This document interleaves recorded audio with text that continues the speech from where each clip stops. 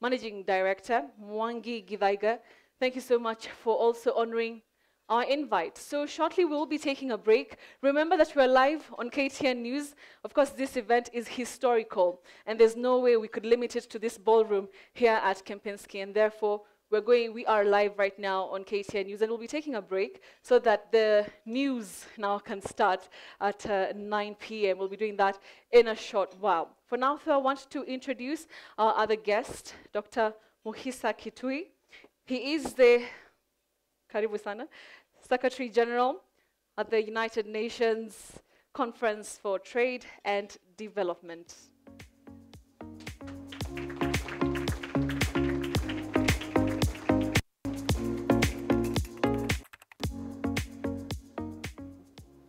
Kiongozi kinara wa Standard Media Group, wageni waalikwa, wageni heshimiwa, mabibi na mabwana, mjambo.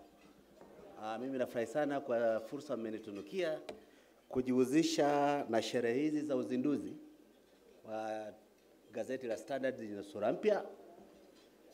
Nataraji kwamba pia ni fursa yetu sisi kuongea kuhusu mwelekeo wa mabadiliko, kwa sababu niliona kwamba theme ya leo ni kuhusu mabadiliko.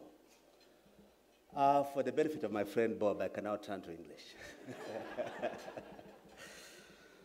Thank you very much, Sam and your staff, for inviting me to join you and the other members of the Standard Media Group family on this important occasion, and to share with you some of my thoughts around the theme of change, the challenges and possibilities of print media today.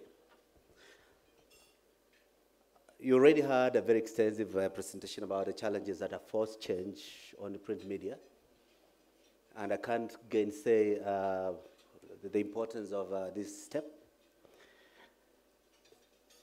But I just wanted to mention that there are a number of challenging changes around the world and around the country that force our hand when we look at what niche to position media in. And those of us who are not in the media, what expectations we would like to oblige some section of media to embrace as a national responsibility. One, if I may start globally, of course, there's a lot of different challenges in the global setting that impinge on print media. The first and most important is the information revolution. You know, today, every 3 days, there's a generation of data equivalent to all human data generation since civilization began until 2003.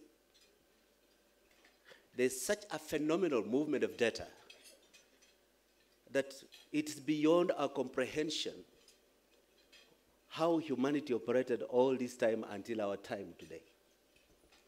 But the negative, the challenging consequence of this phenomenal revolution in data generation, the exponential growth of analytics, the revolution of artificial intelligence, and on-demand information, is how quickly news becomes stale. Or even more importantly, how the traditional notion of print media as a source of news has been lost. I don't think it's just challenged. Print media has a different role from being the source of fast news. Many years ago, when I was a student at university in Scandinavia, I waited religiously for weekly review, which arrived in my post every third week, to know what was happening in Kenya. Today, a falsehood is posted on Twitter in Nairobi. I see it wherever I am in the world in real time. But more importantly, with a flood of information and misinformation, there's competition between delivery of news as information and delivery of news as infotainment. You're seeing how comic shows like Late Night Show, Jon Stewart, or Trevor Noah are becoming a major source of information in one direction of American and into the international audience. You have seen how Fox News has become the source of divine news for certain others. They religiously embrace the news that you like. Now the phenomenon of how analytics is flooding us with the news they think we are likely to like is giving us a challenge to what is the value of independence. I have never been a believer in independence of a media house in terms of neutrality. And I have even more reason today to say don't pretend to be neutral. Neutral to what? In a world that is segmented because of different interests and competing interests, I think one of the responsibilities of informed news creation is give reasons why you think one direction of thought and one direction of policy is better than another. When media pretends to be neutral, it becomes a spectator and perhaps at best a cheerleader of political competitions that are always driving nations down the wrong alley. And as we all know, the political class has a short cycle of truth, depending on the electoral cycle. And it is not the same as long-term national interest. And I think it's a role that media can play as times change. Be biased in favor of certain set of values. Be biased in terms of raising certain uncomfortable questions. And there are quite a lot of uncomfortable questions not being asked in this country.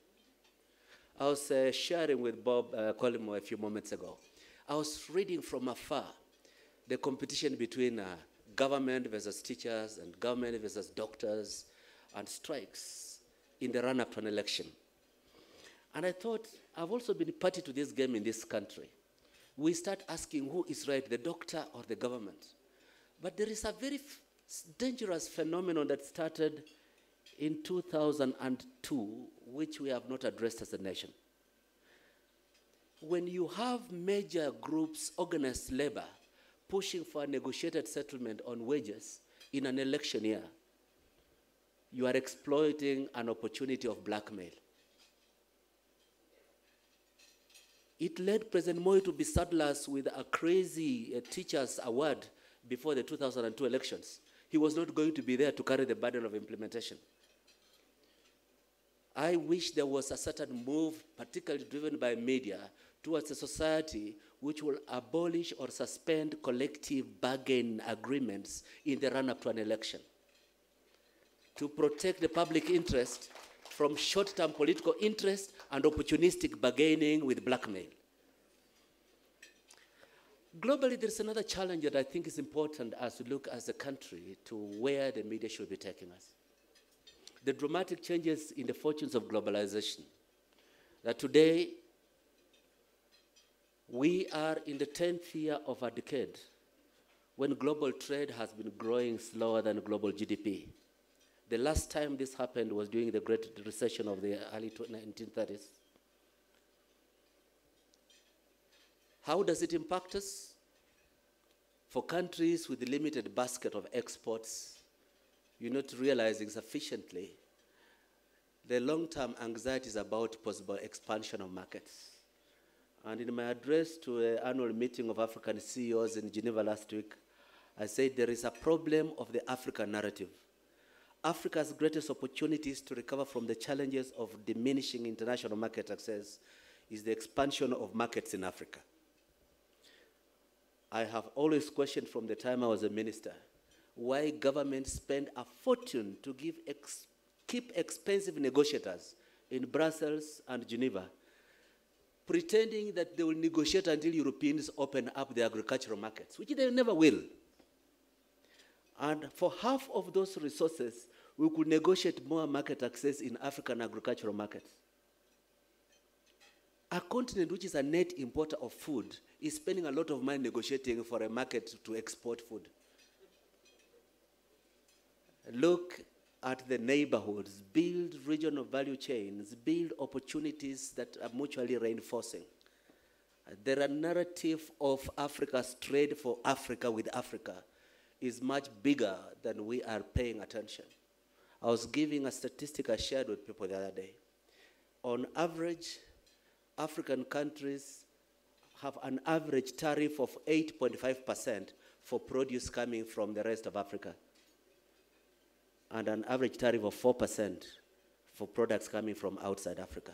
This is the only continent in the world where we tax more goods coming from our neighbors than we tax those coming from Asia, America, China, and Europe. That narrative needs to be grown. I'm very glad to hear that part of the change is not just the optics of what we'll see in the newspaper, that you're looking about building a consistent profile for a business edition of your newspaper. It is overdue. A newspaper as political opinion must start slowly running out of fashion. In fact, I have this sense that in many countries, because of the loss of primary sourcing of information as a sine qua non of newspapers, in many societies you see newspapers becoming analytical pieces. What is the story behind the news? What are the implications of the different trends in the news? You are seeing this in The Guardian, in Newsweek, and others. But here, because we are not on top of the news, it is on TV, it's on radio, it's on social media, we give political opinion as an alternative niche. Now, there is a limit to how much that is a growth engine in the long term. And I want to urge that if you define a certain set of values and goals of society, you can start building analytical pieces instead of political opinion as the main narrative from the print media. I want to share also one or two concerns. One, the Standard as an important media house in this country must be among the leaders in dealing with discussing major international trends that affect us. I think the way Kenyan media has discussed Brexit has been much more driven by the political speculation of it than about what concretely is, what are the perimeters of engagement. How do we talk to British public opinion as it disengages from Brussels? I'll share one line that I've developed. I was addressing the first Commonwealth Trade Ministers meeting in London 2 weeks ago. And I said, there are two tendencies in the Brexit. One is a rejectionist, nativist movement. You know, we reject Brussels because we want to control how many people come into our territory. The fear of the immigrant, the fear of the other. Fortress Britain. But there is also another trend which is possible, that there are some people either who supported Brexit or are ready to live with Brexit, who are ready to say, one of the consequences of the Brexit is that the hands of London are unshackled from Brussels. Until now, Britain could not negotiate with you about selling more goods to Britain. It was done in Brussels. Now is the first time since the 1970s that seriously the British government can say, we embrace the Commonwealth beyond having to share the birthday of the Queen and having Commonwealth Games. We are ready to discuss market access issues with you.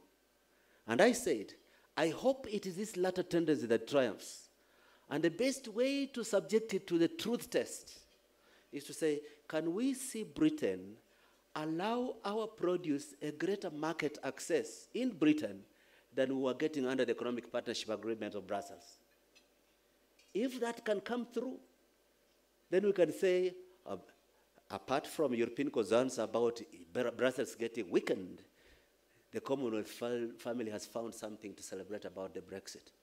But you see, there has to be a consistent message from the business community, from leading media houses, that presents an African narrative. Not just reacting that they're asking us, what do you think of what the Brexit is? Or say, well, it looks like the Trump phenomenon in America. That is their narrative. That's not the African narrative. I'm sorry that I've spoken a bit long. But before I just finish off, I wanted to say a number of things, brief remarks. With a changing audience and changing attention, you have an opportunity to look at what are areas where you could build new narratives. And as I said, don't be scared of being partisan to issues. Partisan doesn't mean that you support an individual political party. But I have no aversion to a credible media house supporting a political party because that party is standing for what the media house stands for. But show us that you stand for something. And let that be the narrative around which you assess the validity, the veracity, the credibility of the different alternative campaigns. Not just who is bigger, who is talking better than the other. And finally, a petty subject of mine. Globalization has been celebrated as spreading the wealth around the world. Where I sit in Geneva and I look at trade flows, we sometimes are celebrating other people's narrative. The last 20 years of globalization took 600 million people out of extreme poverty in China, expanded Vietnam's manufactured exports to the rest of the world from $1.5 billion in 1994 to $125 billion in 2016. During that time, Africa grew from 60 to 90. Africa must find its narrative. We cannot just be responding because of the vulnerable, the casualties of inequality in the global production and distribution of benefits because of technology.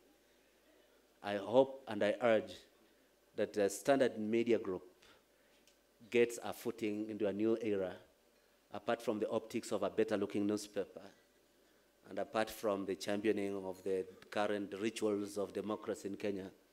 You find some of these core issues that are important for the African continent, and find space to encourage growth of talent that can meaningfully develop a refreshing narrative for Africa, for East Africa, for Kenya. Thank you very much for your kind attention.